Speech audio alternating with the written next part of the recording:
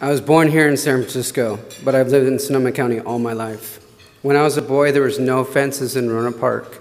You could walk out the back door and all the way downtown. When the streetlights came on, it was time to go home for dinner. My mom always set an extra place just in case someone else needed to eat. My parents met at a USO dance. Dad was in the Navy and Mom was a nurse. My siblings and I all went to the same school, St. Eugene's until 8th grade, and St. Vincent's for high school. In college, when me and my girlfriend found out we got pregnant, we got married. I dropped out, got a sales job at Macy's, and worked in materials management at Sutter Health for 14 years. We tried hard, but the relationship didn't work. After the divorce, a friend reached out. I was doing maintenance and landscaping at Safari West, a wildlife reserve in Santa Rosa. Her family owned a guest ranch nearby. Move here, she said. There's plenty of space, and it's close to your work. So I rented a cabin on her property for $1,100 a month and $50 for utilities. The ranch became my home. After work, I helped with the animals, did small repairs. I got to know the people who came from all over the world to staff the place for the summer. My ranch nickname was True. The night of the fire, I had my 2 kids there with me. Ashley's 19 and Ethan's 15. By the time the winds picked up, I had already gone to bed. Ashley came to my room about 11 p.m. Dad, something's wrong, she said. The smoke was thick and black. You couldn't see 10 feet. Get your stuff, get in the car, I told the kids. Our dog Ernest was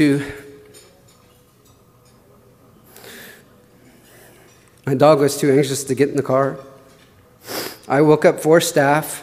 I thought about going to corral the horses, but it kept on getting hotter and harder to breathe. About 11:30, we pulled onto the freeway. We saw other cars with fire on their windshield wipers and tires.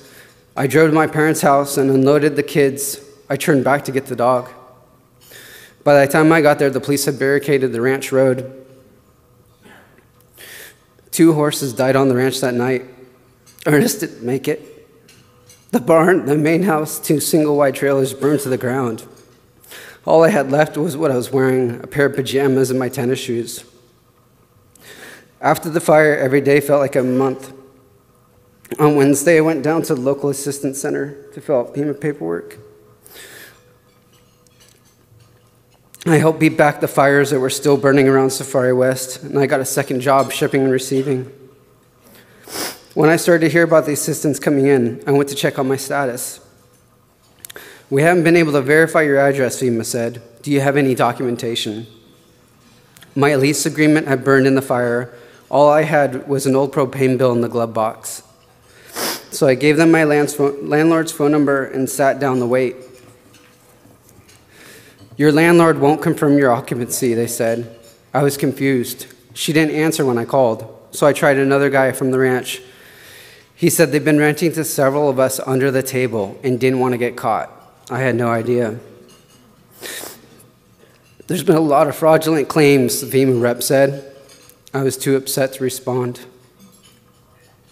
Months went by with no progress. I requested old Comcast bills, got a statement from Ethan's school. Okay, we believe you live there, FEMA said, but you don't have any losses. And then, even if you do have losses, you waited too long to file. I was about to give up when someone from Catholic Charities referred me to legal aid. I met with Kendall. She told me to write a letter describing my situation. I believe you, she said when I showed it to her. She helped me put my facts in order. She removed the emotion from the page. We sent the letter and things started moving. FEMA sent an agent out to inspect the property. When the $6,000 came through, I couldn't believe it. I felt like I wasn't drowning. I used the money for first and last month's rent and a security deposit. It freed up my income for things like sheets, towels, and new shoes for the kids. I bought Ethan a couple video games, and I bought Ashley a French book and some knitting supplies. It didn't feel so tight to go to the grocery store anymore. For a long time after the fire, I couldn't sleep. You play Monday night quarterback in your head. Could I have done this? Could I have done that? Could I have cut this way, gone that way? When the police said no, should I have just blown straight through?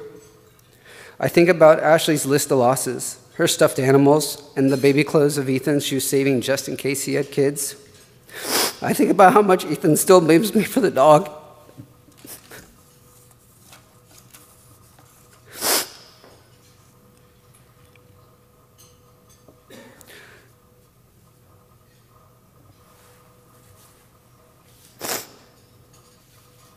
By the time I got to legal aid, I didn't have much. I had lost everything. I was questioning myself. I didn't have the presence of mind to be objective. What they did for me, helping me with that letter, it might not seem like so much, but to me it was huge.